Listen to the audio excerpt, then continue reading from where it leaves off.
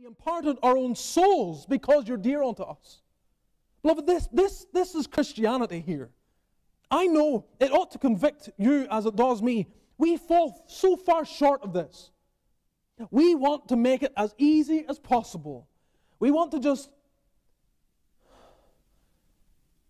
receive the knowledge that our sins are forgiven and rest there. And we should rest there. We should rest there. We should allow the matter concerning whether or not we're right before God to be laid to rest because Christ has done the work. But the question then comes back, well, so what then? What's for the rest of my life? Why not just cause me to go up into glory right now? Why am I here, Lord? And Paul presents it here in very vivid language. While we're here, the imparting of our souls, the giving away of our lives for the needs of other believers, especially new converts.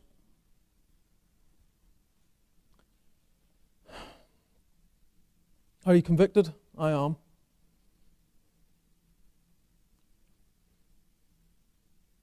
I wonder if even the morning and evening sacrifice is somewhat in his mind when he spoke to the Ephesian elders in Acts chapter 20 and verse 31, and he said, "Therefore watch and remember that by the space of 3 years I ceased not to warn every one night and day with tears." Constantly, the continual offering. Night and day, morning and evening was showing that need for the continual offering until Christ would come and do that full and finished work. But he says, he gives us this sense of himself being given every day, night and day with tears. I'm imparting in my life. I cease not to warn everyone night and day, imparting my life. If we can use the language of chapter 2 as he writes to the Thessalonians, I'm imparting myself night and day because you were dear unto us. When he wrote to those in Corinth, in 2 Corinthians chapter 12 and verse 15, he puts it this way, I will very gladly spend and be spent for you. I will very gladly spend and be spent for you. Serving the church. Serving the church. We are not islands unto ourselves, beloved.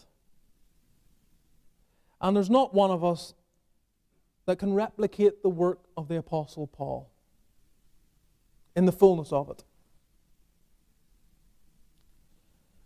But we take our cue from him and we ask ourselves the question, in what way am I serving the body and imparting and giving a piece of myself away?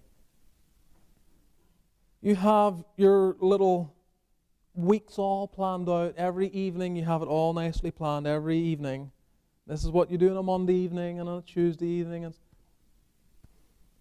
just taking even one of those evenings, even once a month, and saying, let's have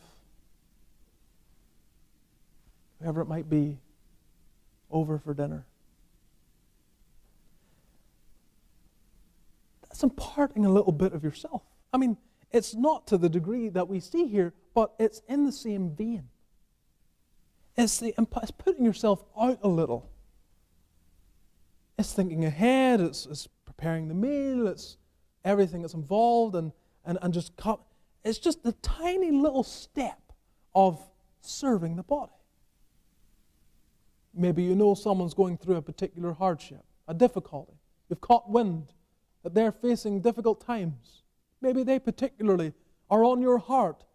This is a way you can show real, you don't even have to talk about the matter. You don't even have to bring it up. You just show that they're being cared for, that someone's thinking about them at a time when they're struggling.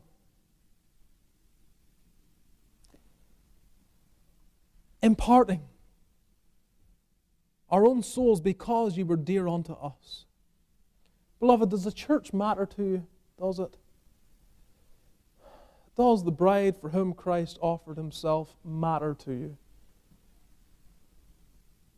It must. Some people, of course, will be more prone to isolate themselves, and they need even more work.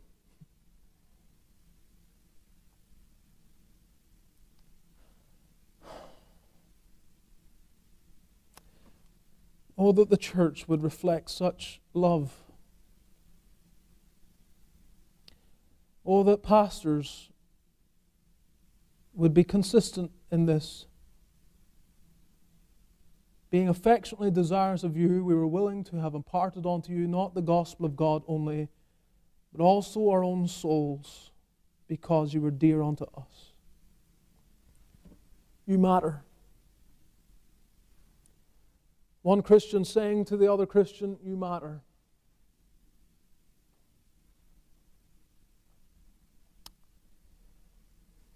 Have we the love of Christ?